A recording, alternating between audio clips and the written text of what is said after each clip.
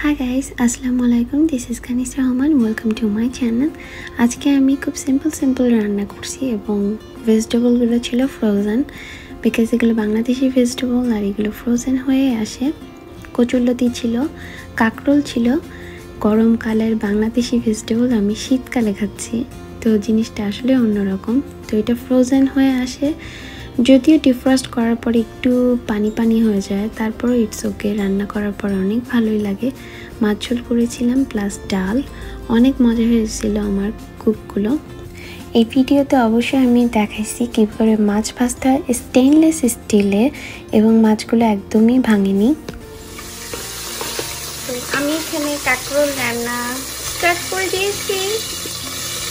কাকরোলটা আমি 4 খণ্ড করে করছি আর এটার সাথে কিছু আলু অ্যাড করছি।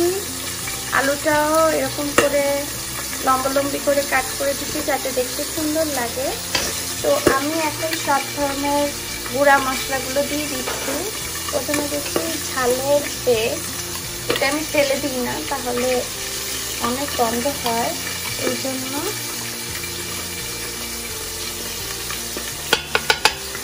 ঝালের পেস্টটা দিচ্ছি বিকজ ঝাল ফুটাতে আমার ভয় লাগে, হাত ঝাল হয়ে যায়। দিচ্ছি জিরার গুঁড়া লাইক 1 টিস্পুন। আমার যে চামচটা ওটা 1/8, এই জন্য হালকা ধনিয়া গুঁড়া দিচ্ছি।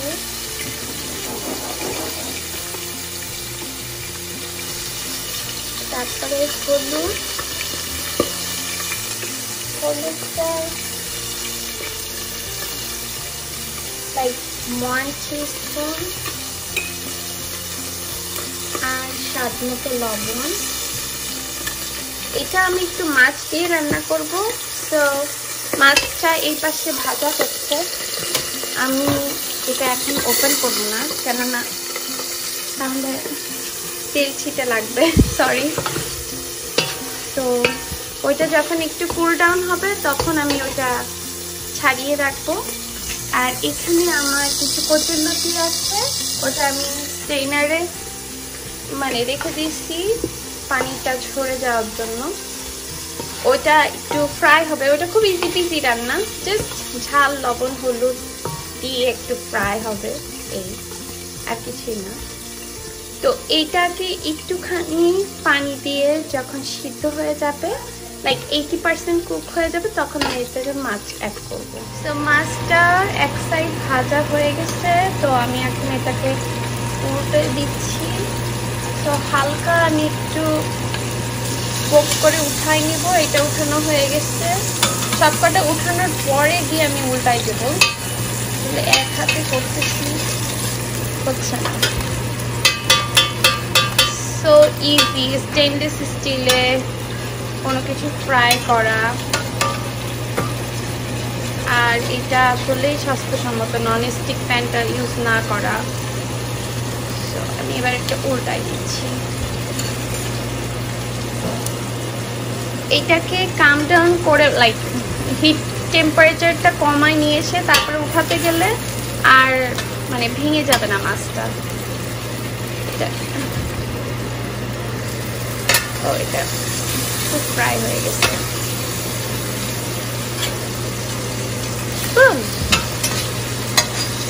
ডান। এবার আরেকটা সাইড হবে। তো এইটাই ছিল আমার গরম সাইডটা। এবার আমি আবার চুলার জালটা অন করে দিয়ে ঢাকনা দিয়ে ঢেকে দেবো, না হলে। আমি এবার যে কাজটা করব সেটা হচ্ছে ইলিশ মাছ একটু ঝোল করব। তো এখানে আমি 1 টেবিল স্পুন পেঁয়াজের বাটা আর 1/2 টিস্পুন আদা বাটা এবং 1/2 টিস্পুনে একটু কম রসুন বাটা দিয়ে এটাকে একটু ফ্রাই করে নিচ্ছি। আর এটাতেই আমি রুই মাছ ভেজেছিলাম এবং ওই তেলটাই আমি ইউজ করতেছি আমার মাছ ঝোলে। এটা হবে ইলিশ মাছ। তারপরেও আই থিঙ্ক ইটস ওকে, যেহেতু মাছ ভাজার তেল। আর নিচে অনেক ক্যারামেলাইজ ছিল, যেটা মাছটা ফ্রাই হয়ে লেগে গেছে। তো ওইটা আমি যখন পেঁয়াজটা দিছি ওইটা উঠে আসবে খুব সহজেই। তো বেশি নাড়াচাড়া করার দরকার নেই। আর পানি যখন দেবো আমি আরও উঠে আসবো। সো এটা ইটস ওকে। তো আমি এখানে এখন সব ধরনের গুঁড়া মশলাটা দিয়ে দিচ্ছি, লাইক সল্ট, পেপার, স্বাদ মতো।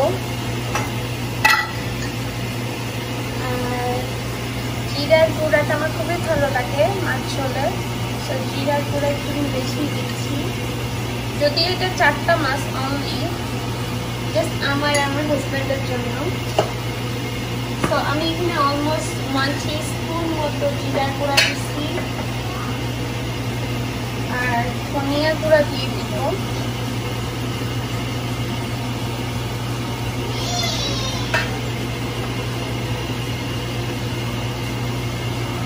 হলুদের গুঁড়া দিয়ে দিচ্ছি। হলুদের গুঁড়াটা আমি তেলের উপরে দিতে ভয় পাই, কেননা খুব গন্ধ হয়, এই জন্য। তারপরেও মাছও এখনই পানি দিয়ে দেবো, দিয়ে এটাকে একটুখানি কষিয়ে নেব। আমি এটা আসলে অল্প জলেই রাখছি, যেহেতু আমার পেঁয়াজ রসুনটা অলরেডি ফ্রাই হয়ে গেছে। আমি এখন পানি দিই, যাতে এটা একটু গ্রেভিটা একটু সুন্দর করে কষিয়ে নেওয়া যায়। আমি ঝালের পেস্ট দিতে ভুলে গেছি।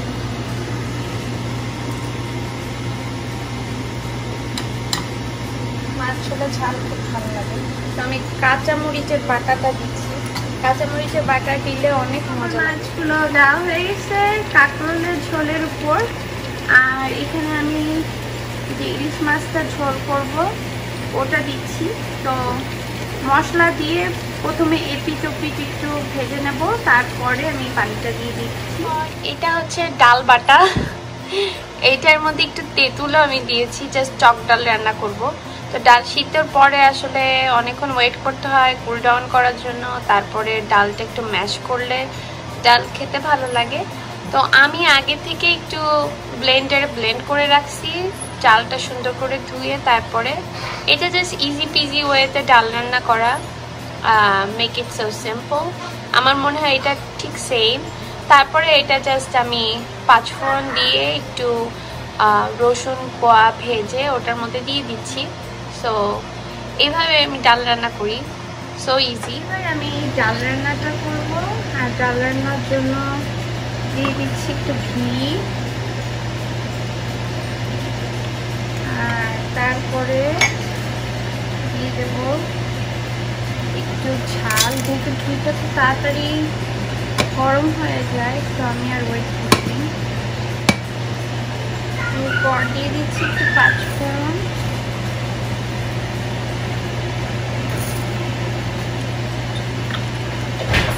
তো ঝালটা অলমোস্ট ফ্রাই হয়ে গেছে। এখন আমি দিয়ে দিচ্ছি হালকা পেঁয়াজ বাটা আর হালকা আদা রসুনের পেস্ট। আমি আদা রসুনের পেস্ট দিতে পছন্দ করি, বিশেষ করে আদার ফ্লেভারটা অনেক ভালো লাগে। আমি সাথে কিছু মাস্টার্ড সিডসের গুঁড়া দিয়ে দিচ্ছি, জাস্ট ফ্লেভারের জন্য, স্ট্রং একটা ফ্লেভার আনবে।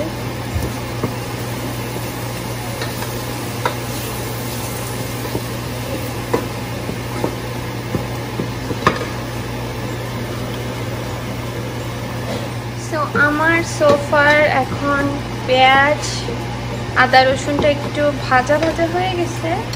তো আমি এখন ডাল বাটা আর যে তেঁতুল দিয়ে ডাল বাটা করছিলাম ওইটা দিয়ে দিচ্ছি। স্বাদ মতো লবণ দিয়ে দিচ্ছি, খুব বেশি দেওয়া যাবে না, তাহলে অনেক লবণ লবণ হয়ে যাবে ডালটা। আর এরপর পানি দিয়ে এটাকে একটু বয়েল করে ফেলবো। ওকে, এরপরে আমি কিছু তেজপাতা দিয়ে দিয়েছি, যেটা আমি ভুলে গেছিলাম প্রথমে। আর একটু হলুদের গুঁড়া দিয়ে দিচ্ছি, আর হালকা একটু ধনিয়া গুঁড়া দেবো, তাহলে একটু ফ্লেভারফুল হবে। মোটামুটি যেগুলো যেগুলো যায় মনে করি সবই আমি ডালের মধ্যে দিয়ে দিই, এই জন্য ডালটা অনেক ইয়ামি ইয়ামি হয়। এবার আমি কচুরলতিটা রান্না করব। তো এখানে আমি পেঁয়াজ রসুন আর আদা বাটা দিয়ে দিচ্ছি, এটাকে একটু ফ্রাই করে নেব। তারপরে এর মধ্যে আর যা যা আছে সবকিছু দিয়ে দেবো। ভাজা ভাজা হয়ে গেছে, তো এখন আমি দিয়ে দিচ্ছি কিছু ক্রিম।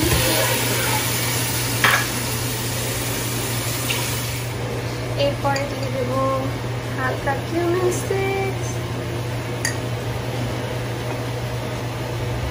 টারমারিকের পাউডার,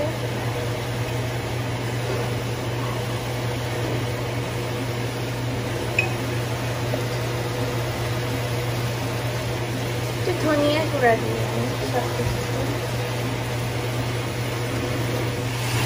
ঝালের পেস্ট,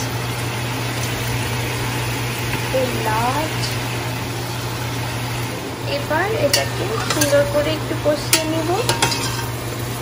নিয়ে এটাতে পানি দেবো না, জাস্ট অল্প আছে রান্না করে ফেলবো। আজকে মেনলি আমার ফ্রেশ ভেজিটেবল নাই, সবই ফ্রোজেন ভেজিটেবল খাচ্ছি। ডালটা রান্না হয়ে গেছে, এটা অনেক অনেক গরম এখন, এই জন্য আমি মানে বাটিটা প্রথমে সেট করে নিয়ে তারপর ঢেলেছি। তো এটা যখন হালকা ঠান্ডা হয়ে যাবে তখন আমি সিলান্ট্রোটা অ্যাড করে দেবো, তাহলে আর ওভার কুকড হবে না, মানে এটার ফ্লেভারটা খুব ভালো থাকবে।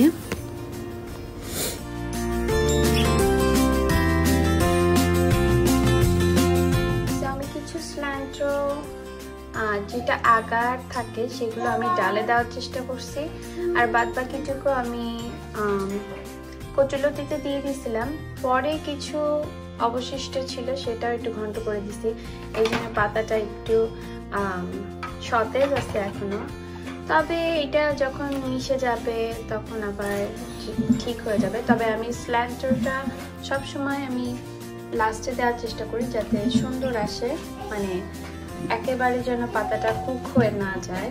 আর এই যে আমার কাঁকরোল দিয়ে মাছ দিয়ে রান্না অনেক সুন্দর হয়েছে আলহামদুলিল্লাহ। আমার অনেক ভালো লাগতেছিল আমার রান্নাটা দেখে, বিকজ এটা একেবারে গরমকালের সবজি, সেটা আমি এখন শীতকালে খাচ্ছি।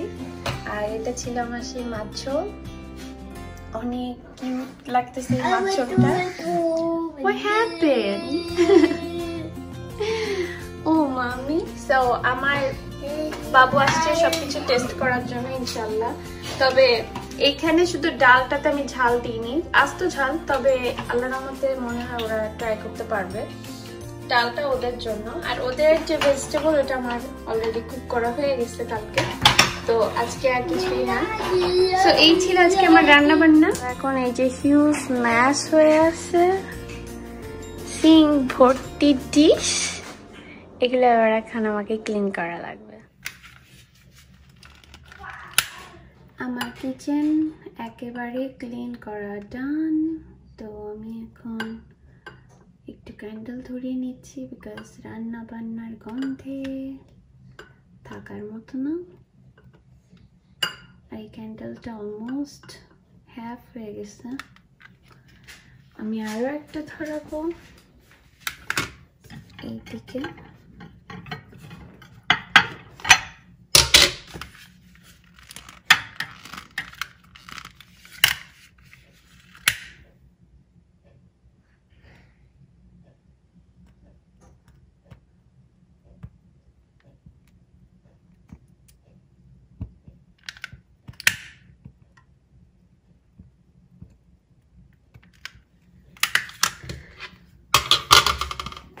ডান আমার আজকের কাজকর্ম।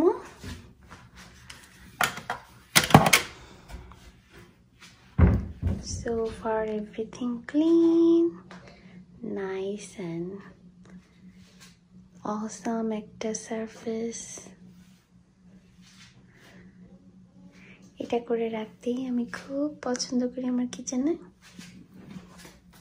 একেবারে মিনিমাইজ।